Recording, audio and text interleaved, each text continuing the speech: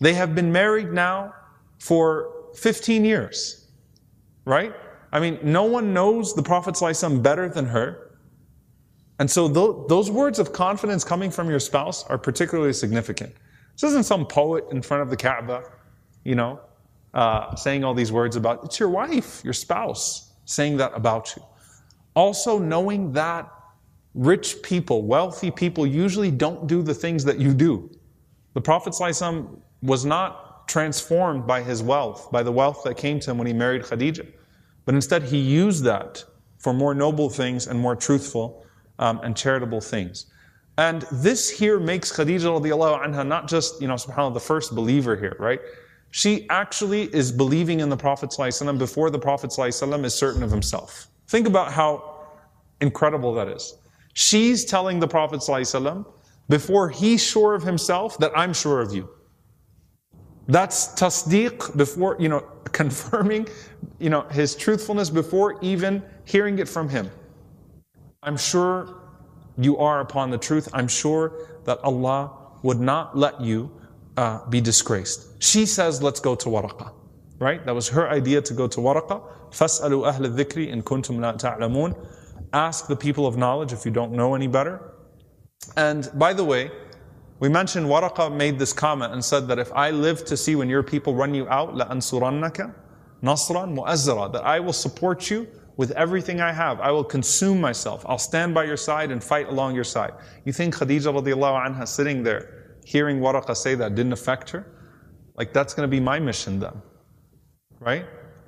I mean, if you were to describe Khadija's support for the Prophet ﷺ, it's nasran mu'azzara. It is undying support throughout it all. It is what Waraqa desired to do, that Khadija radiallahu ta'ala anha would do. After that time, remember there was a pause where Jibreel did not come back for some time. The Prophet ﷺ was seeing Jibreel alayhi salam in human form, in his human figure. But the Prophet ﷺ was not able to confirm anything at this point. He hadn't been called at this point. Khadija radiallahu anha says, إِذَا جَاءَكَ صَاحِبُكَ هَذَا فَأَخْبِرْنِي. Listen, if you see Jibreel again, the next time you see him, I want you to tell me. So the Prophet ﷺ said, I see him. Khadija radiallahu ta'ala anha said, sit on my right side. So the Prophet ﷺ sat on her right side. She said, Atara, do you see him? The Prophet ﷺ said, yes. She said, sit on my left side. She said, do you see him? He said, yes. So then Khadija radiallahu ta'ala anha sat behind him, put her arms around him and her legs around him. So like he's sitting, in her grasp. And then on top of that, she takes off, now it says she removed her khimar, meaning she removed, the khimar, at that point, the women used to wear something on their head. And then obviously when the order came down, then they moved it over and they tied it, right? So she removed her khimar and she held him and she said, Atara, do you see him? And the Prophet ﷺ said, no.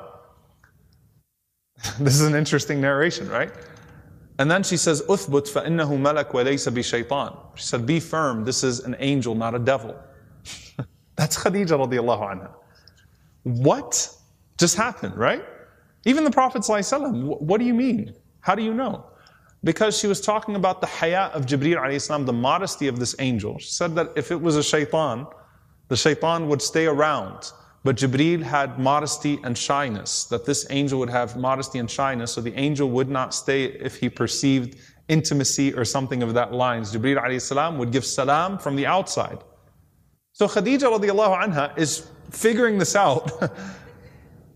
As a woman, obviously she's the cousin of Waraqa, she's a wise woman, a noble woman, but she's figuring things out herself, and she is guided naturally towards His goodness. And this is what we hear from that the Prophet ﷺ said there are people who are muhaddathun. They are just guided to natural goodness by the angels. Like Umar ibn Khattab radiallahu anhu. It's as if they're receiving revelation because they have certain inclinations.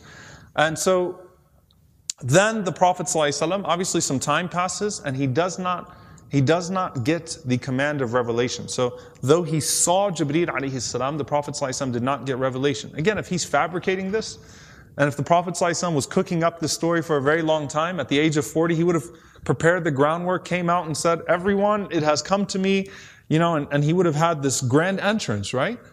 But there are months passing by. And Khadija is the one comforting him. And then, subhanAllah, the hadith of Jabir ibn Abdullah, where the Prophet ﷺ went out and he saw Jibreel alayhi salam in his full angelic form. This was the first time he saw Jibreel alayhi salam in his full angelic form, sitting on a throne between the heavens and the earth, covering the entirety of the horizon, and coming near the Prophet ﷺ.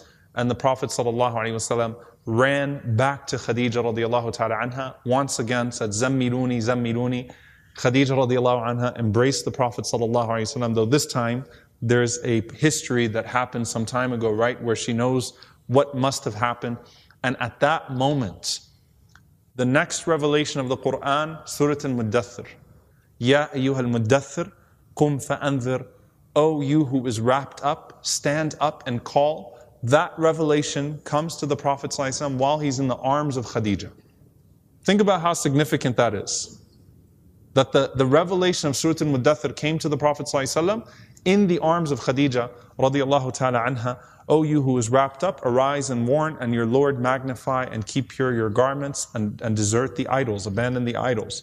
So subhanAllah, when the Prophet ﷺ sees Jibreel in human form the first time, he goes to her. When he sees him in angelic form, he goes to her again. And Surah Al-Muddathir is revealed in her arms, radiallahu ta'ala anha. And after Surah Al-Muddathir came, the Prophet ﷺ said, you are the first one I'm calling to this message. And Khadija radiallahu anha said, and I am the first one to accept this message. I'm not going to question it.